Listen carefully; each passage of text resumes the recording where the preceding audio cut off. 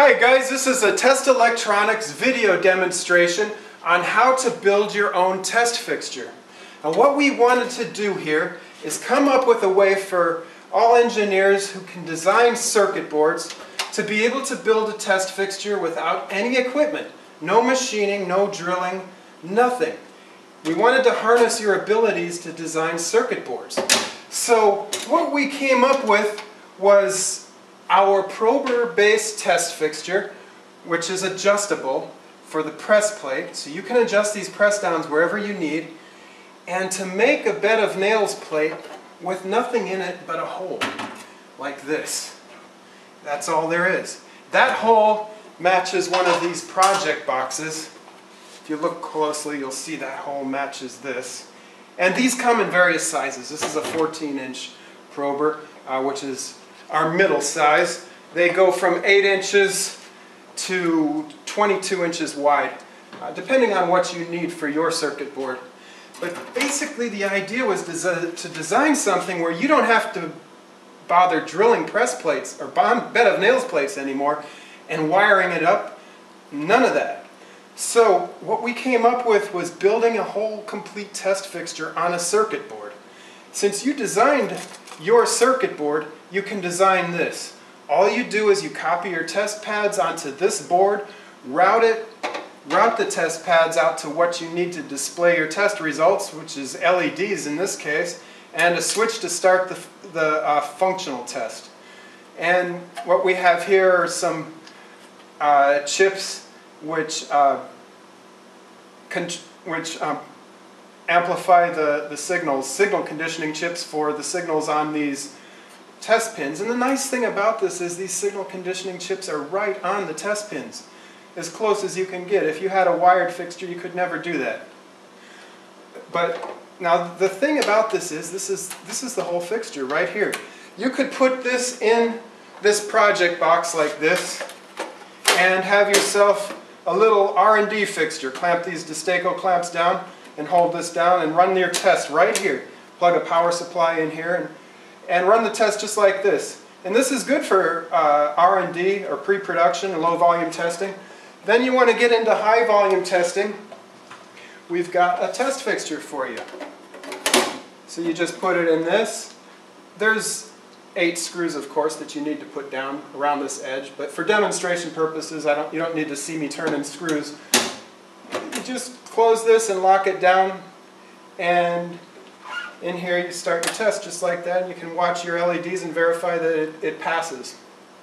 Now that's the manual way to do it. I'll get into more automated ways later. I just wanted to show you the easiest way first so you get the basic concept down. Now, this is the simplest kind, a single circuit board. This is a double circuit board. Now the difference in the fixture, the only difference is this is raised 1/2 inch right here. We just put a 1/2 inch spacer under there. That's all it is.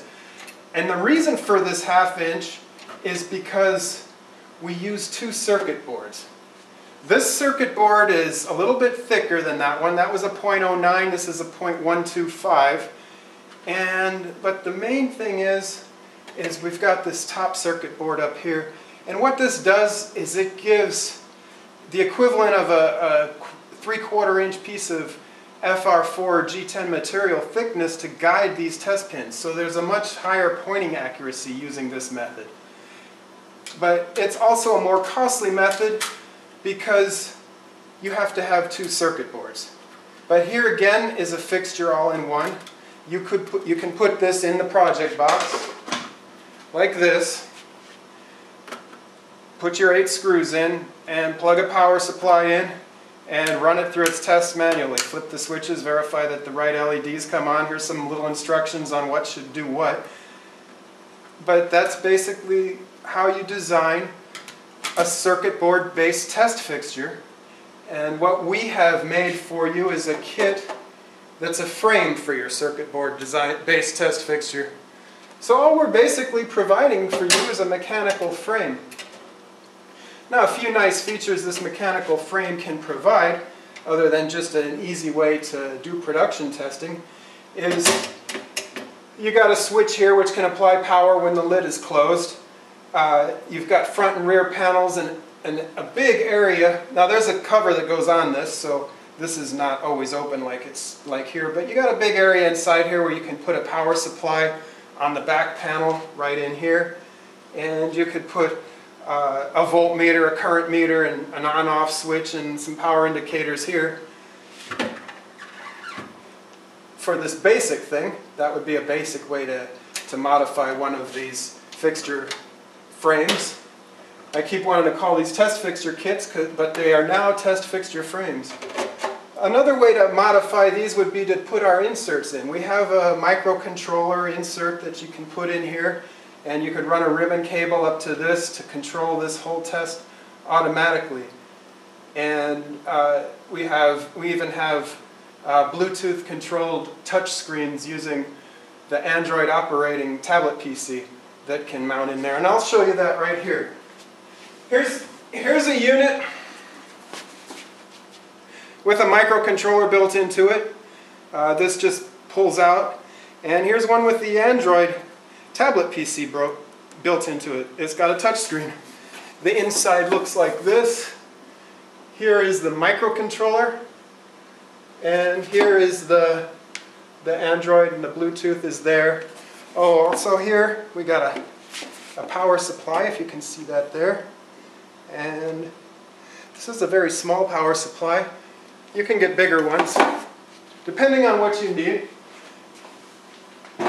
Our very smallest style fixture back here has a little tiny power supply, a 12-volt switching power supply right here in its little back panel. And the microcontroller there. So that's how these fixture kits work, and that's how you can build your own test fixture with no machining required whatsoever. All you need is the experience you already have in building a circuit board, and to know how to copy your test board pads onto this, how to add a little bit more, like some LEDs and some signal conditioning circuitry, which I'm sure if you design this, you can design this without any problem. And we'll provide the information for your footprint, or you can even get that off the project box that we use with this. There's drawings for the project box too.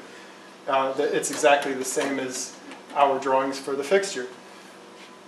Another thing I wanted to go over too, this is not the best way to do it anymore. These Destaco clamps on the side for the R&D fixture. We have something better. Let me make some bench space right here. Move this out of the way. We have these are production fixtures. We also have a lower cost R&D fixture that does the same thing almost as these production fixtures. It's right here, and it also has the adjustable press downs that slide up and down and move back and forth. It's a more lower cost version of this. A lot less rugged than this, but it's good for R&D, pre-production, and you can put this board in here too. This is a 10-inch one. We'd have to show you that. You'd have to get the 14-inch, but you can put this one in here and do the same exact thing with this, and it saves you from having to put these Destaco clamps on here. And you'll find out that it's a little bit hard to design this, and it's a little bit hard to always make it work. Like here, we put some different connectors on there, so this one really doesn't work anymore, and these components got moved in the way of this.